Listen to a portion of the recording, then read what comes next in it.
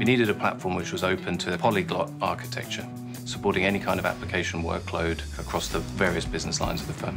OpenShift gives us an abstraction layer, which allows us to move our applications between providers without having to reconfigure or recode those applications.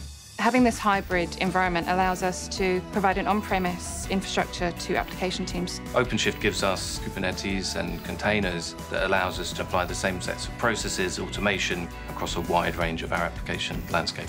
That really optimizes our cost base in a very significant way and avoids us having to load up our data center with capacity that we only need for a fraction of the day.